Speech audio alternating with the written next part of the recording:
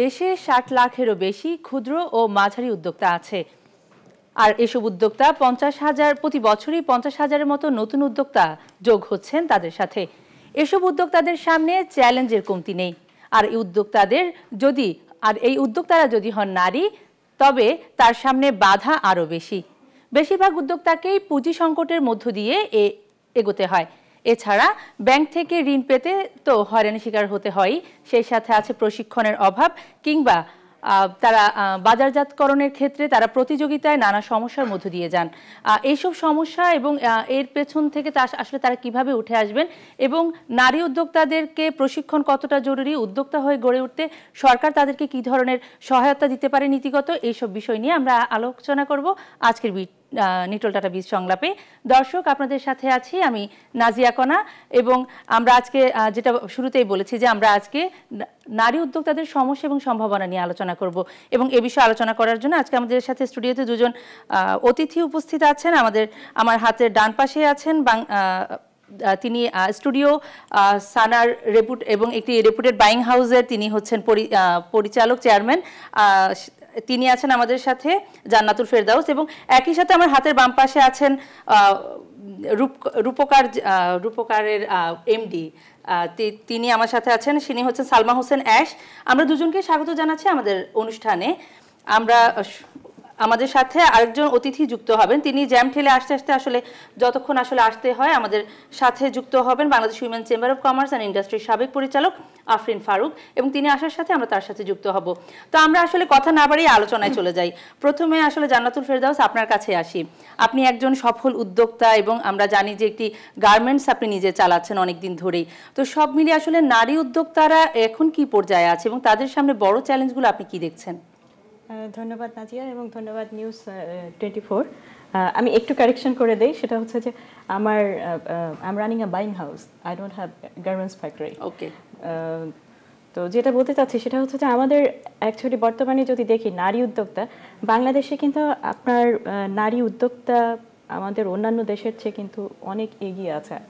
বিশেষ করে পাশের দেশগুলো যদি আমরা দেখি, আমাদের বাংলাদেশের নারীরা কিন্তু অনেক এগিয়ে আছে এবং পেশাগত ক্ষেত্রে, তারপর রাজনৈতিক ক্ষেত্রে, নেতৃত্বে কিন্তু নারীরা অনেক এগিয়ে আছে।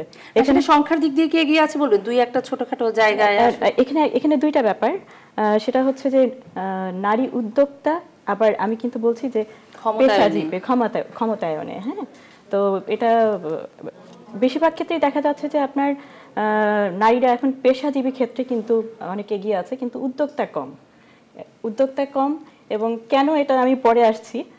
আর তার আগে বলবো যে আমাদের মাননীয় প্রধানমন্ত্রী বঙ্গবন্ধু কন্যা, উনার একান্ত চেষ্টাতে এবং আমরা বাংলাদেশের নারীরা কিন্তু অনেক এগিয়ে আছে। উনি বিভিন্ন ক্ষেত্রে নারীদের এগিয়ে যাওয়ার জন্য উনি অনেক প্রচেষ্টা করছেন এবং আমরা আশা করছি যে আমরা সবাই সফল হব।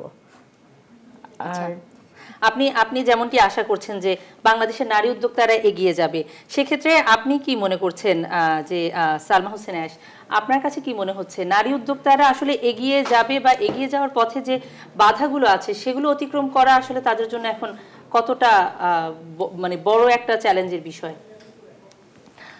ধন্যবাদ।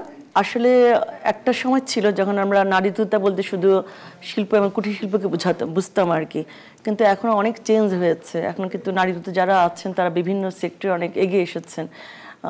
বিশেষ করে আমি বলবো যে বর্তমানে আমাদের মাননীয় প্রধানমন্ত্রীর তথ্য বিষয়ক উপদেষ্টা যখন বাংলাদেশকে ডিজিটাল উন্নয়নের দিকে নিয়ে গিয়েছেন, তখন কিন্তু আমাদের নারী উদ্যোক্তারা বিভিন্ন ডিজিটাল কর্মকামে যেভাবে চলে এসেছেন সেটা কিন্তু অ্যাকচুয়ালি আমাদের টকশো বলেন, টিভি বলেন বা নিউজে বলেন সেভাবে আসছে না।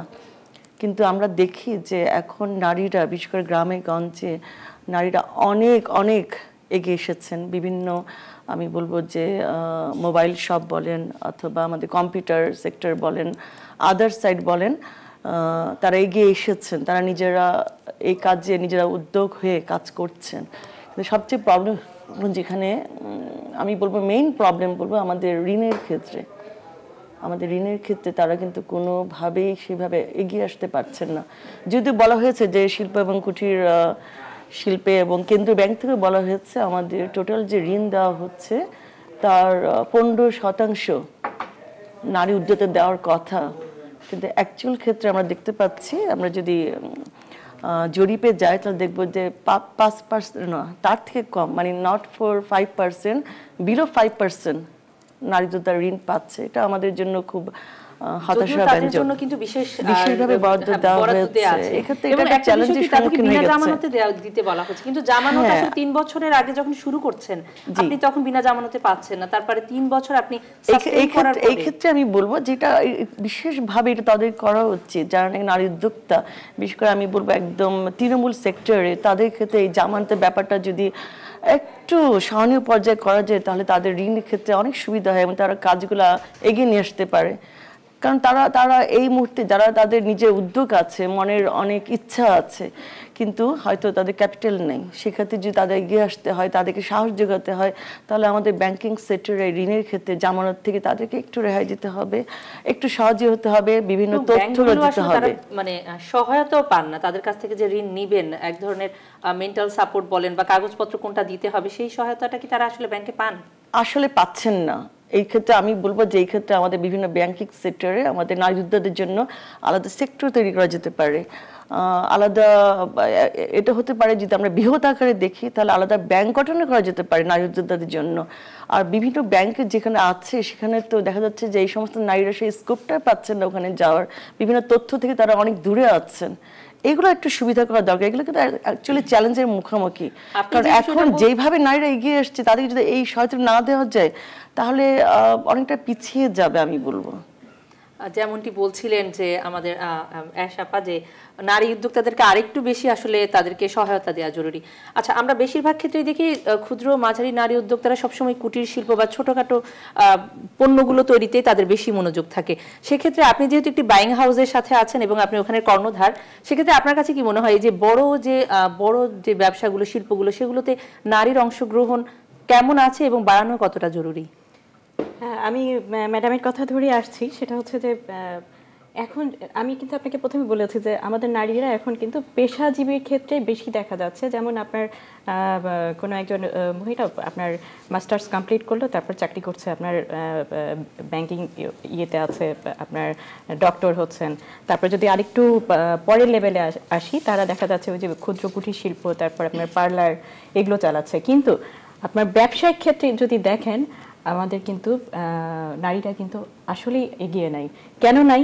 কারণ হচ্ছে যে প্রথমত এই যে উনি যেটা বললেন যে ব্যাংকিং সুবিধাটা, একজন নারী যখন একটা ব্যাংক থেকে, আমি ব্যাংক থেকে আমি লোন নেব, হ্যাঁ, কিন্তু নিতে হলে আমার প্রথমত সুদ তো একটা বড় ব্যাপার আছে, কিন্তু সেই লোনটা পেতে হলে আমাকে যে হয়রানিটা হতে হবে, হ্যাঁ, সেটা একজন মহিলার ক্ষেত্রে কিন্তু এটা অনেক বড় ব্যাপার।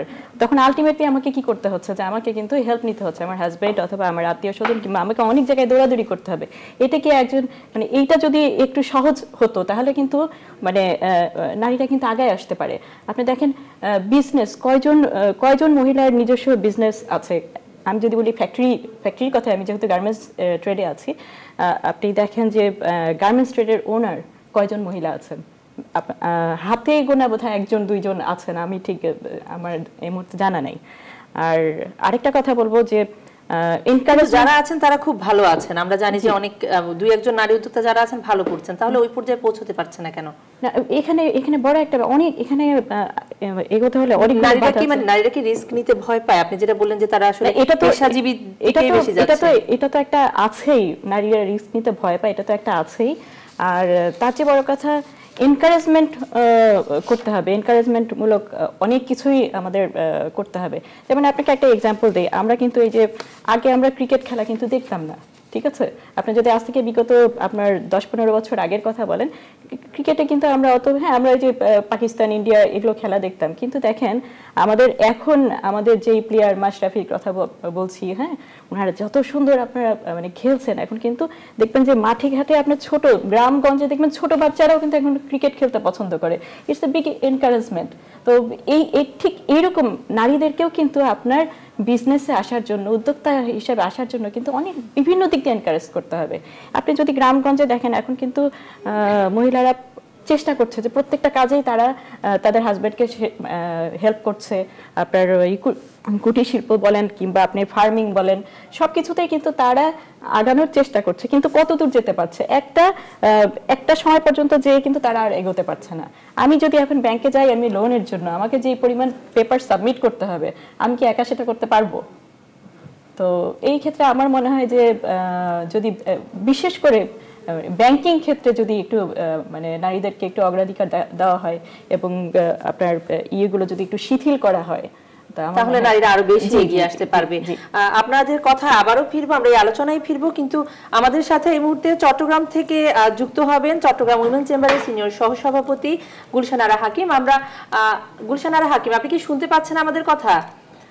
আমরা যেটা আজকে আলোচনার বিষয় নির্ধারণ করেছি সেটা হচ্ছে নারী উদ্যোক্তাদের সমস্যা এবং সম্ভাবনা। চট্টগ্রামে আসলে নারী উদ্যোক্তারা কি পরিমাণে আছেন এবং আসলে তাদের সম্ভাবনা কতটুকু, বা আপনারা ওইখানে মনে করছেন যে পরিস্থিতি এখন কেমন?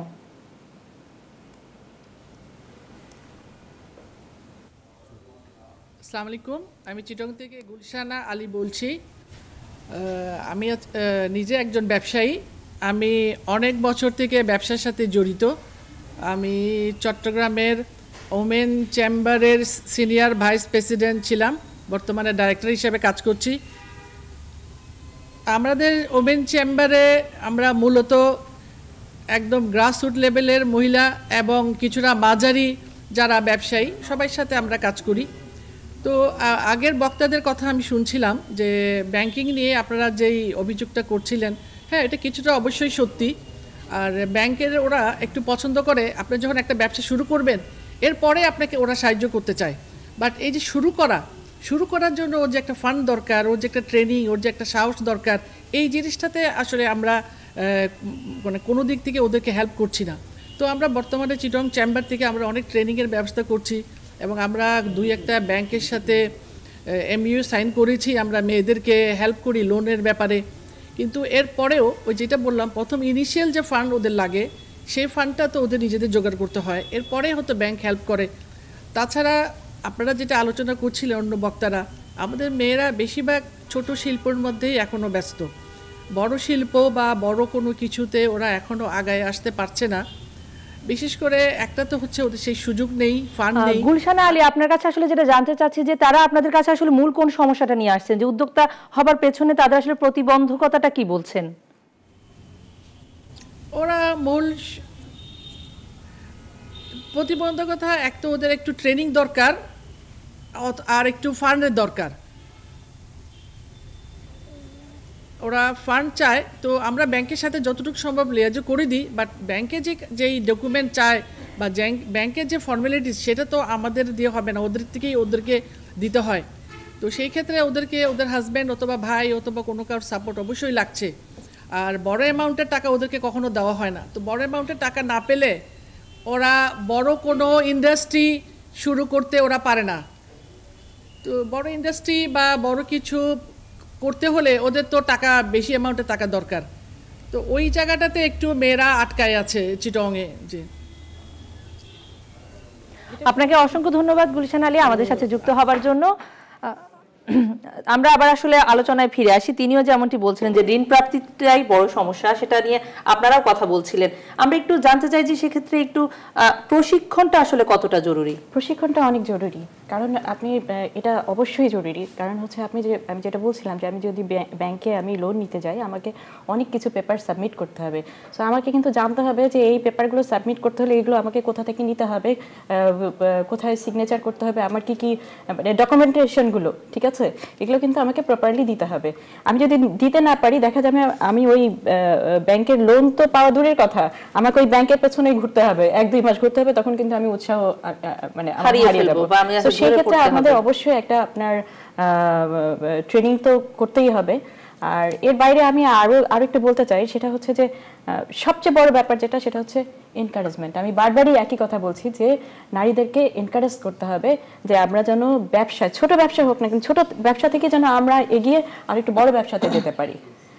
সেটা যেটা আপনি বলছিলেন যে আসলে উৎসাহটা দরকার, সেক্ষেত্রে আসলে সালমা হোসেন আয়েশা, আপনি কি মনে করছেন পরিবার কি আসলে তাদেরকে যথাযথ সেই সাপোর্টটা, সেই উৎসাহটা দিচ্ছে? আমার মতে যে আসলে সেভাবে উৎসাহ পাচ্ছেন না। যদি এটা অনেকটা বেড়েছে আমি বলবো অবশ্যই বেড়েছে, না বাড়লে মানুষ মেয়েরা কিভাবে কাজে এগিয়ে এসেছে। কিন্তু আমি এক্ষেত্রে বলবো যে আমাদের সামাজিক, অর্থনৈতিক এবং ব্যবসায়িক এবং রাষ্ট্রীয় প্রত্যেকটা ক্ষেত্রে কিন্তু মেয়েদেরকে একটু সাপোর্ট আমাদের পেতে পারে। এই ক্ষেত্রে আমি কয়েকটা কথা বলতে পারি, যেমন আমাদের যে টেকসই যে শিল্পনীতিগুলো গ্রহণ করা উচিত, যেখানে নারী এবং পুরুষ এটা একটা জেন্ডার ইকুইটি দরকার।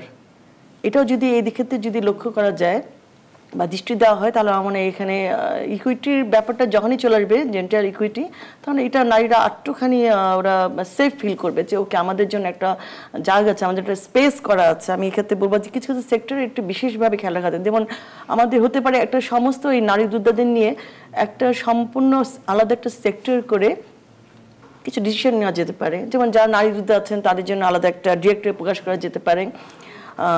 সেখানে আরো হতে পারে যে আমাদের বাজার নারীদের একটা খুব ইজি অ্যাক্সেসটা থাকতে হতে পারে, যে হ্যাঁ তারা যে কাজগুলো করছে প্রত্যেকটা সেটা ইজি অ্যাক্সেস, তারা যে পণ্য যেগুলো তারা তৈরি করছেন বা ইনভলভ আছেন সেটা রপ্তানি হতে পারে অথবা এখানে সেল করার সেক্টর হতে পারে। থাকবে যে আসলে বাজারজাতকরণের ক্ষেত্রে বা মার্কেটিং যেটা বলি সেটাতে আসলে নারীরা এখনো বলা হচ্ছে যে অনেক পিছিয়ে, সেটাকে আপনি কিভাবে দেখছেন? আমি এই ক্ষেত্রেই বলবো যে অ্যাকচুয়ালি রিয়েল যদি উদ্যোক্তা বলতে মানুষ এখনো পুরুষকেই বোঝায়। আমরা যদি উদ্যোক্তা তাহলে কারা, মহিলাদেরকে সেভাবে দেখা হয় না। উদ্যোক্তা বলতেই দেখানো হচ্ছে যে পুরুষকে মেইনলি সাপোর্ট দেওয়া হচ্ছে।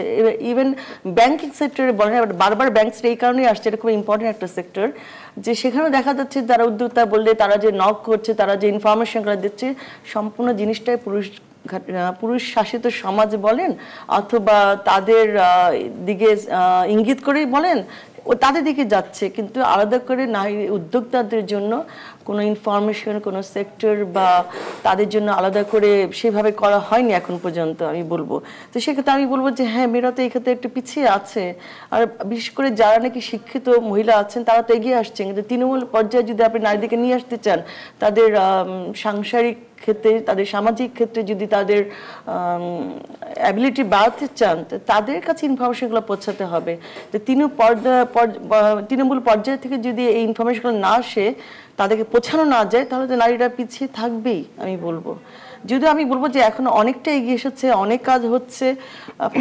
আমি একটা ইনফরমেশন দিতে চাচ্ছিলাম। দেখেন আমাদের 2011 সালে আমাদের প্রধানমন্ত্রীর নেতৃত্বে বাংলাদেশ সরকার বেশ কিছু পদক্ষেপ নিয়েছিলেন। তার মধ্যে একটা ছিল যে নারী উদ্যোক্তাদের তহবিলের জন্য 100 কোটি টাকা বরাদ্দ ছিল, এবং 2014 সালে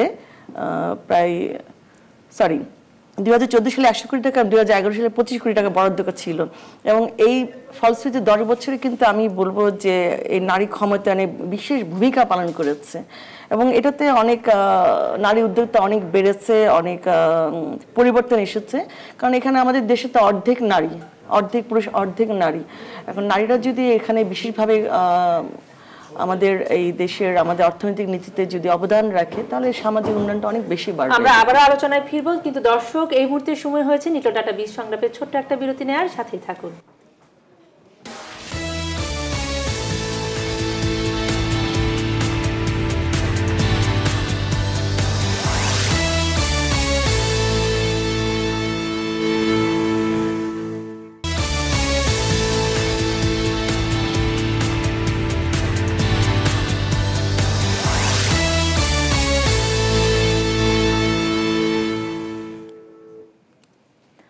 দর্শক, বিরতির পর আবারও স্বাগত জানাচ্ছি নিটো ডাটা 20 সংলাপে। এবং আজকে আমরা কথা বলছি নারী উদ্যোক্তাদের সমস্যা ও সম্ভাবনা নিয়ে, এবং তাদের সামনে যে চ্যালেঞ্জগুলো আছে সে বিষয় নিয়ে আমরা কথা বলছি। আমাদের সাথে এতক্ষণ দুজন অতিথি ছিলেন, যাদেরকে আমি আগেই পরিচয় করিয়ে দিয়েছি। যে আমার ডান পাশে ছিলেন জান্নাতুল ফেরদাউস, তিনি একজন নারী উদ্যোক্তা এবং একই সাথে তিনি হচ্ছেন স্টুডিও সানার তিনি চেয়ারম্যান। এটি একটি রেপুটেড বাইং হাউস। এবং আমার হাতের বাম পাশে আছেন সালমা হোসেন অ্যাশ, তিনি রূপকার প্রপার্টি লিমিটেডের এমডি। এবং আমাদের সাথে এই মুহূর্তে যুক্ত হয়েছেন Bangladesh women chamber of commerce and industry সাবেক পরিচালক আফরিন ফারুক। আপনাকেও স্বাগত আমাদের আজকের অনুষ্ঠানে।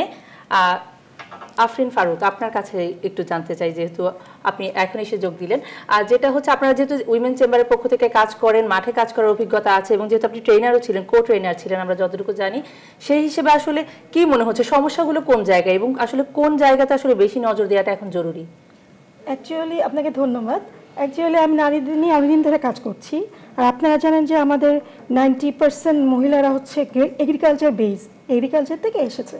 সো আমরা যেটা মেজরিটি সেটা নিয়ে কথা বলতে চাই যে এগ্রিকালচার বেস যারা কাজ করছে তাদের যেই জিনিসটা বেশি দরকার আমি যেটা ফিল করেছি কাজ করতে গিয়ে, সেটা হচ্ছে তাদেরকে ট্রেনিং, টেকনিক্যাল সাইডে ট্রেনিংটা খুবই দরকার, যেটা হচ্ছে আমরা প্রতিটা পদে পদে গিয়ে ফিল করেছি। সেক্ষেত্রে ট্রেনিং ইনস্টিটিউট কি পর্যাপ্ত আছে? না, অবশ্যই না। আমাদের দেশে আপনি জানেন যে সরকারি কোনো উদ্যোগে কোনো ট্রেনিং ইনস্টিটিউট নেই, প্রাইভেটলি কিছু আছে, সেগুলো ওইভাবে আমাদের জন্য মনে হয় এনাফ না। যেহেতু জানেন 45% নারী হচ্ছে আমরা কাজ করছি, নারী উদ্যোক্তা আমাদের দেশের মহিলারা 45% মানে বিভিন্ন সেক্টরে কাজ করছে, সেক্ষেত্রে ট্রেনিং তো আরও অনেক বেশি লাগবে।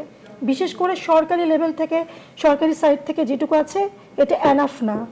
আমরা যারা প্রাইভেট সেক্টরে কাজ করি, প্রাইভেট সেক্টরে আমরা ট্রেনিং দিচ্ছি, সেটা খুবই সংক্ষিপ্ত আমার যেটা মনে হয়েছে। আর সেক্ষেত্রে কি সরকারিভাবে আসলে আপনি কি মনে করছেন সরকারিভাবে ট্রেনিং ইনস্টিটিউটগুলো অনেক বেশি? হ্যাঁ, এবং একটা না একাধিক ট্রেনিং ইনস্টিটিউট করা দরকার। সেটা হচ্ছে এলাকা ভিত্তিক, মানে ডাটাবেস করা যে কে কোন ক্যাটাগরিতে আছে।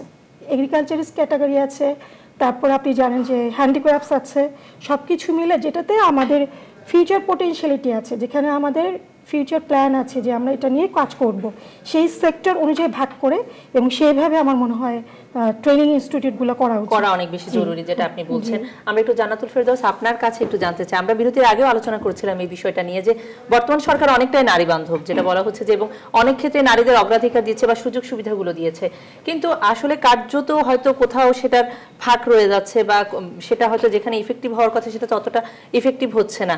আরও কি কি উদ্যোগ নেওয়া যেতে পারে পলিসি লেভেল থেকে? এবং আমরা জানতে পেরেছি যে আপনি কিন্তু সংরক্ষিত আসনের জন্য কিন্তু আপনি আবেদন জমা দিয়েছেন জাতীয় সংসদে, সেক্ষেত্রে পলিসি লেভেলে কি কাজ করা যেতে পারে, আসলে কি মনে করছেন? Thank you. আমি আগে প্রথমে সালমা ম্যাডামের একটা কথাতে আমি আসতে চাচ্ছি, যেটা বলতে চাচ্ছিলাম যে আপনার আমি যদি বাজারে কোনো পণ্য আমি সেল করতে চাই, হ্যাঁ, আমাকে সোর্সিং করতে হবে, ঠিক আছে?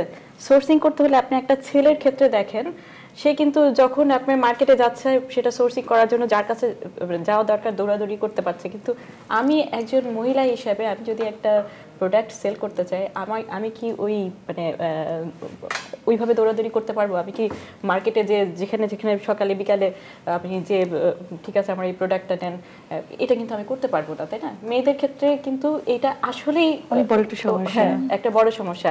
আর একটা কথা তো মাথায় রাখতে হবে যে একটা মেয়ে কিন্তু তার সংসার আছে, তার ছেলে মেয়ে পরিবার সবকিছু ঠিক রেখে তারপরে কিন্তু তাকে কাজে এগোতে হয়। আর যদি এটা না হয় তখন দেখা যাবে যে তার পরিবারের মধ্যে সমস্যা তৈরি হয়ে গিয়েছে।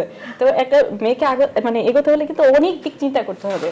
তো আমার মনে হয় যে যদি আমরা পার্টিকুলারভাবে যদি আমরা সেক্টর ওয়াইজ ভাগ করে নেই, যেমন আপু বলছিলেন যে এগ্রিকালচার একটা আছে, বুটিক একটা আছে, আপনার যারা পার্লার চালাচ্ছে, এগুলো এখন একটা মিডিয়াম একটা পর্যায়ে আছে, কিন্তু মানে বিজনেসের ক্ষেত্রে আমাদের আসলেই মেয়েদের হচ্ছে মানে আগে আসা দরকার। এবং এটার জন্য আমাদের মাননীয় প্রধানমন্ত্রী কিন্তু সবসময় আমাদেরকে হেল্প করার জন্য এগিয়ে আছেন। সো আমাদেরকে একটু মানে ভাগ করে দেখতে হবে যে কিভাবে আমরা এই সেক্টরগুলোতে বিশেষ করে বিজনেসের ক্ষেত্রে মেয়েরা মানে আগায় আসতে পারে। তো এগুলো আমাদেরকে পার্টিকুলারভাবে একটু সেগুলোকে একটু অ্যাড্রেস করা দরকার বা সেগুলোতে কাজ করার সুযোগ আছে। আর আপনি যেটা বলছিলেন যে হ্যাঁ, আমি আমার জন্য দোয়া করবেন, আমি নমিনেশন ফর্ম জমা দিয়েছি। তো আমি যেহেতু গার্মেন্টস সেক্টরেই আছি, তো আমার একটা চিন্তা ভাবনা আছে, কারণ আমার এই গার্মেন্টস সেক্টরে যে আমি গত 16 বছর ধরে আছি, আমার চিন্তা ভাবনা আছে গার্মেন্টস সেক্টরকে নিয়েই। কারণ এই গার্মেন্টস সেক্টরে আপনার বাংলাদেশের 80% আপনার আর্নিংই কিন্তু গার্মেন্টস সেক্টর থেকে, এবং এখানে প্রচুর মহিলারা কাজ করে। তো আমি দেখেছি ঢাকাতে ম্যাক্সিমাম গার্মেন্টসই ঢাকাতে। তো এখানে মহিলারা আসছে কিন্তু আপনার উত্তরবঙ্গ থেকে, ম্যাক্সিমাম উত্তরবঙ্গ কোথায়, আপনার দিনাজপুর, রংপুর, আপনার ঠাকুরগাঁ, পঞ্চগড়, আপনার বগুড়া, এই সব এদিক থেকেই আসছে। কিন্তু একটা মেয়ে যখন আপনার এই ঢাকায় আসছে, তাকে কিন্তু একটা বাসা ভাড়া করতে হচ্ছে, সে তার বাচ্চাকে নিয়ে আসতে পারছে না, বাসা ভাড়া করে তারপর সে গার্মেন্টস সেক্টরে কাজ করছে। তা আমার যেটা ইচ্ছা আছে সেটা হচ্ছে উত্তরবঙ্গে কর্মক্ষেত্র তৈরি করা। উত্তরবঙ্গে কর্মক্ষেত্র তৈরি করা মানে উত্তরবঙ্গে আমরা যদি কিছু ফ্যাক্টরি তৈরি করতে পারি ওখানে, তাহলে হবে কি উত্তরবঙ্গের মহিলারা মানে খুব স্বাচ্ছন্দ্যভাবে তারা ঘরে বসে থেকে তারা কিন্তু ফ্যাক্টরিতে যাবে, কাজ করবে, আবার তাদের কিন্তু সংসারও ঠিক থাকবে। সো আর আমি একটা জিনিস বিশ্বাস করি, সেটা হচ্ছে যে আপনি পার্সোনালি কাউকে কিন্তু হেল্প করে আপনি তাকে আগায় নিয়ে যেতে পারবেন না। আমার কাছে হয়তো কেউ আসলো, ঠিক আছে আমি 50,000 টাকা তাকে আমি দিলাম, ওই 50,000 টাকা শেষ হলে তার কিন্তু আবার নিড বাড়বে। বাট আমরা যদি কর্মক্ষেত্র তৈরি করতে পারি তাহলে কিন্তু এখানে প্রচুর মানুষ এসে কাজ করতে পারবে, এটা ছেলে হোক মেয়ে হোক। তো এইটা আমার ইচ্ছা আছে। সেই ক্ষেত্রে আমি একটা ছোট্ট কথা বলবো যে আমাদের কিন্তু প্রতি বছর কিন্তু প্রায় 2 লাখ নারী বিভিন্ন কৃষি, শিল্প, আদার সেক্টরে কিন্তু যুক্ত হচ্ছে। এভরি ইয়ার 2 লাখ নারী, এটা কিন্তু কম বড় কথা না, কিন্তু এটা কিন্তু অনেক বড় একটা সংখ্যা আমি বলবো। যেখানে আমরা বলবো প্রায় আমাদের বর্তমানে যে আমাদের ক্ষুদ্র কুটির এবং বৃহৎ যে কারখানাগুলো আছে প্রায় 40,000, মোর দেন 40,000, তার মধ্যে মাত্র নারীদের মালিকানা আছে এর মধ্যে বোধহয় 2,177টি অনলি। তো সেই ক্ষেত্রে 2 লাখ যেখানে নারীরা প্রতি বছর যুক্ত হচ্ছে, এদের অনেক কিছু না, প্রত্যেকটা আলাদা একটা সেক্টর দরকার, তাদেরকে আরো উৎসাহিত করা দরকার। এটা এই দিকে প্রাধান্য দেওয়া উচিত। সেটা একটা গুরুত্বপূর্ণ বিষয়। আমরা একটু আপনার কাছে আবার একটু যাই যে আফরিন ফারুক, এখন কিন্তু অনলাইনে নারীরা ব্যবসা করতে অনেক বেশি স্বাচ্ছন্দ্য বোধ করছেন বা করছেন, যেহেতু মার্কেটিংটা এখন এক জায়গায় বসে তাদের জন্য সহজ হয়ে যাচ্ছে। ফেসবুক কিংবা ওয়েবসাইট ব্যবহার করে প্রযুক্তির মাধ্যমে তারা যে ব্যবসাটা করছেন সেটাকে আসলে আরো কিভাবে তাদেরকে প্রশিক্ষণ হোক বা তাদেরকে সেই ধরনের সহায়তা দিয়ে তাদেরকে কিভাবে আসলে এটাতে তাদেরকে অভ্যস্ত করে নেওয়া যায় বা ওটার উপর এক্সপার্ট করে নেওয়া যায় যেন তারা তাদের ব্যবসাটা পরিচালনা করতে পারেন, সেক্ষেত্রে কি বলবেন? আপনি ঠিকই বলেছেন, যেটা হচ্ছে এখন আমরা অনেকভাবে এগিয়ে এসেছি, ডিজিটাল বাংলাদেশ যেটা আমরা বলি, সেক্ষেত্রে যেটা হয়েছে এখন কিন্তু মুঠোফোন গ্রামে পৌঁছে গেছে, তাই না? আমরা যেটা করেছি উইমেন চেম্বারের পক্ষ থেকে যেটা করেছিলাম সেটা হচ্ছে কলিং সেন্টার। মানে আপনার যদি কোনো নারী উদ্যোক্তার যদি কোনো ইনফরমেশন প্রয়োজন হয় যে আমি এখন এই বিজনেসে করতে চাই বা আমার বায়ার কে হবে, কোথায় যাব, কোথায় আমার মার্কেটে আমার প্রোডাক্টটা এক্সেস হবে, তো সেই ইনফরমেশনের জন্য আমরা একটা কলিং সেন্টারে করেছি বিভিন্ন ডিস্ট্রিক্টে, যে কেউ ফোন করলে সেই ইনফরমেশনটা সে পেয়ে যাবে। এটাও একটা ডিজিটাল বাংলাদেশের একটা নারী উদ্যোক্তাদের জন্য একটা ভীষণ প্ল্যাটফর্ম ভালো। আর তাছাড়া হচ্ছে এখন তো মুঠোফোন চলে গেছে, অনলাইনে ব্যবসা করছে, এটা এখন আমাদের যেটা করতে হবে, এখন মহিলাদেরকে কিভাবে ইন্টারনেট ইউজ করতে হবে, এখন আমরা শহরের সবাই শিখে গেছি, মানে ট্রেনিং সেন্টারটা ডেভেলপ করতে হবে, ওইটা হচ্ছে গ্রাম পর্যন্ত পৌঁছে দিতে হবে। যেহেতু আমি বলেছি এগ্রিকালচার, আমাদের মেয়েরা কিন্তু সবচেয়ে বেশি কাজ করছে এগ্রিকালচারিস্ট এরা, মানে আমরা বুটিক বলেন বা পার্লার, এগুলো কিন্তু সংখ্যায় ডাটাবেস করে দেখা গেছে খুবই কম, ওই তুলনায় এগ্রিকালচার বেস হিসাবে এইটা অনেক কম। সেই হিসাবে আমরা ওখানে গিয়ে যদি আমরা গ্রাম অঞ্চলে মানে ওদেরকে বলে তুমি একটা নকশিকাঁথা করো, তোমার বায়ার কে হতে পারে, আমরা যদি ওই ট্রেনটা ওদেরকে দেই যে তোমরা এইভাবে করো তাহলে তোমরা পাবে, বা এইভাবে প্রোডাক্টটা তোমরা ডেভেলপমেন্ট করবা, না আমরা গিয়ে গিয়ে তো এত নারীদেরকে প্রোডাক্ট ডেভেলপমেন্টে কাজ করতে পারবো না। আপনারা হচ্ছে যে তাদের জায়গাগুলোতে আসলে ধরিয়ে দিবেন যে কোথায় আসলে কাজ করার জায়গাটা আছে। সেক্ষেত্রে আমি একটু জান্নাতুল ফেরদৌস আবার আপনার কাছে একটু আসি। এসএমই খাতে আমরা দেখেছি যে বাংলাদেশ ব্যাংকের তথ্য অনুসারে যে ঋণ বিতরণের পরিমাণও বেড়েছে, নারী উদ্যোক্তারাও বেশি ঋণ পাচ্ছেন এখন, তেমনটা দেখেছি। কিন্তু সেক্ষেত্রে যদি আমি বলি যে সেক্ষেত্রে আসলে এই যে ঋণ দেওয়ার প্রবণতা বেড়েছে, নারী উদ্যোক্তার সংখ্যা বেড়েছে নাকি নারীদের নামে পুরুষরা আসলে সহজ শর্তে যেহেতু ঋণ পাচ্ছেন তারা সেই সুযোগটা নিচ্ছেন, কি বলবেন? এই ক্ষেত্রে আমি বলবো আসলে মানে নারী উদ্যোক্তারা মানে কয়জন নারী উদ্যোক্তা আপনারা সরাসরি তারাই ঋণ পেয়েছেন, এটা আগে এটাই হিসাব দাঁড় করাতে হবে। দেখা গিয়েছে যে আপনার কথাটা খুবই সত্যি, যে কোনো মহিলাকে দেখিয়ে দেখা যাচ্ছে যে তার হাজবেন্ড আপনার লোন নিচ্ছে, তো সেই ক্ষেত্রে কিন্তু আমাদের নারীর ক্ষমতায়নটা তো হচ্ছে না, কিন্তু সেই সংখ্যাটা কিন্তু কম, সংখ্যাটা কম। যদি সম্প্রতি বিআইডিএস আমার জানা মতে একটা গবেষণা করছেন এবং তারা বলছেন যে এটার পরিমাণ একেবারেই কম না। তবুও যেটার ইতিবাচক দিক হচ্ছে যে ঋণ নেওয়ার কারণেই হোক বা যে কোনো কারণেই হোক ওই মহিলাটার এক ধরনের, তার পরিবারে এক ধরনের গুরুত্ব বাড়ছে বা সেই মহিলাটা ঋণ নিচ্ছে, কিন্তু মহিলাটা কি ওই ঋণ নিয়ে সে কোনো বিজনেস ক্ষেত্রে দাঁড় করাতে পারছে কিনা, এটা আমাদের এটা আসলে দেখা খুবই দেখা। আমি তো এই ক্ষেত্রে বলবো ডাইকে তাকে শুধু ইউজ করেই হচ্ছে, তাকে সব সামনে ফ্রন্টে দাঁড় করে আমি একটু বলতে চাই সেটা হচ্ছে এখন ব্যাংকে যে লোনের রুলস রেগুলেশনটা এখন এত হার্ড করেছে যে কোনো মানুষ কিন্তু ইচ্ছে করলে যে কোনো যে আমি আমার হাজবেন্ডকে সামনে ওয়াইফকে সামনে রেখে আমি যে লোনটা নিব সেক্ষেত্রে কিন্তু বিশেষ বিশেষ মানে ইদানিং যে রুলস রেগুলেশনগুলো হয়েছে কিন্তু হয়তো বিশেষ ক্ষেত্রে পরিচয় থাকে না তখন হয়তো নিচ্ছে, কিন্তু এটা সংখ্যা কিন্তু খুবই কম। আমার তো মনে হয় 120%। আমরাও চাই যে আসলে সঠিক সংখ্যাটাই হোক, যেহেতু নারীর ক্ষমতায়ন হোক। আমরা এতক্ষণ আসলে নানা সমস্যা নিয়ে কথা বলছি, একটু সালমা হোসেন আপনাকে দিয়ে একটু বলি যে সম্ভাবনার জায়গাটা কি আছে? সম্ভাবনা জায়গা তো অবশ্যই আছে। আমরা নারী উদ্যোক্তাদের মানে সামনে সম্ভাবনাগুলো আসলে এটা অনেকটা একটা চ্যালেঞ্জের মুখোমুখি আমি বলবো, যে অনেক সেক্টর আছে এখনো সেভাবে প্রকাশ পাচ্ছে না। আমাদের ক্ষুদ্র বা কুটির শিল্প ছাড়াও নারীরা এখন মনে করেন যে ডেভেলপ সেক্টরে, ব্যাংকিং সেক্টরে, তারপর আমি বলবো যে আমাদের আদার সেক্টরগুলো অন্যান্য খাতে, আমি গার্মেন্টস সেক্টর বাদ দিলাম, এখানে তো নারীরা আছেন। নারীরা কিন্তু এইসব জায়গায় এখন ঢুকে পড়েছেন, কাজ করছেন, তারা নিজেরা উদ্যোগী হচ্ছেন, তারা নিজেরা সাহস দেখাচ্ছেন। তো এটা একটা চ্যালেঞ্জের মুখোমুখি। তো যেভাবে চ্যালেঞ্জের মুখে নারীরা এগিয়ে এসেছেন, তাদেরকে যদি আরেকটুখানি হেল্প করা যায়, সেটা ট্রেনিংয়ের মাধ্যমে হতে পারে, লোনের মাধ্যমে হতে পারে যে রাষ্ট্রীয় পর্যায়ে তাদেরকে আরেকটু সহায়তা দেওয়া যেতে পারে। তো তারা অনেক আগিয়ে আসবেন, আমি বলবো যে আগিয়ে আসবেন। এবং এক্ষেত্রে আরেকটা কথা বলবো যে অলরেডি কিন্তু এই চ্যালেঞ্জের ফাঁকেও কিন্তু নারী উদ্যোক্তার সংখ্যা কিন্তু অনেক বেড়েছে। হ্যাঁ, অনেক ধরনের আমাদের অনেক সমস্যা রয়ে গেছে, প্রবলেম রয়ে গেছে, কিন্তু অনেক এগিয়ে এসেছে নারীরা। এক্ষেত্রে আমাদের জানেন যে মাননীয় প্রধানমন্ত্রী অলরেডি কিন্তু কয়েকটা পুরস্কারও পেয়েছেন, কিন্তু এই শুধু নারী উদ্যোক্তাদের এগিয়ে নেওয়ার জন্য তার যে অবদান, সেক্ষেত্রে আমরা জানি ব্যক্তিগত চেষ্টা অনেক, এবং নারী উদ্যোক্তাদের বাদ দিয়ে আসলে আমাদের যে জিডিপি প্রবৃদ্ধি আমরা ঊর্ধ্বগতি চাচ্ছি সেটাও আসলে সম্ভব না। আমরা আসলে এই বিষয় নিয়ে আবার আলোচনায় আসবো। দর্শক, এই মুহূর্তে আবারও সময় হয়েছে ছোট্ট আরেকটি বিরতি নেবার, সাথেই থাকুন।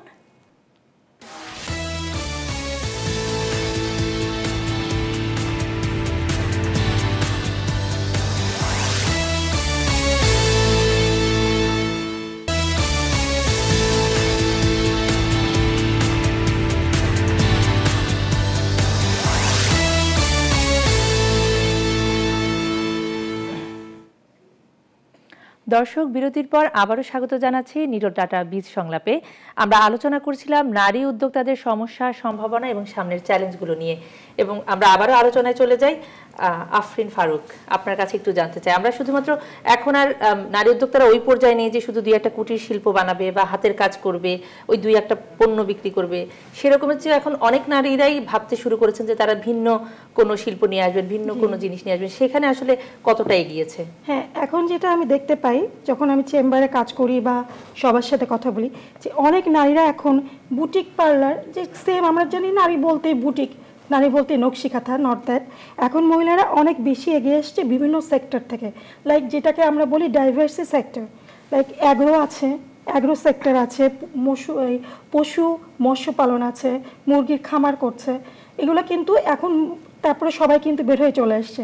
এবং আমাদের চেম্বারে এমনও আছে যে পান, একটা ক্ষুদ্র উদ্যোক্তা, সে একটা পান বিড়ির সিগারেট একটা দোকান নিয়ে সে পান বিক্রি করছে। সো এখন আমরা দেখতে পাচ্ছি মহিলারা কিন্তু ওইটা একটা ফিক্স জায়গা থেকে বের হয়ে এসে ডাইভার্সিটিতে চলে এসেছে অলরেডি, গতানুগতিক জায়গা থেকে বের হয়ে এসেছে, কিন্তু রপ্তানিমুখী হতে পারেনি কেন সেইভাবে অর্থে নারী?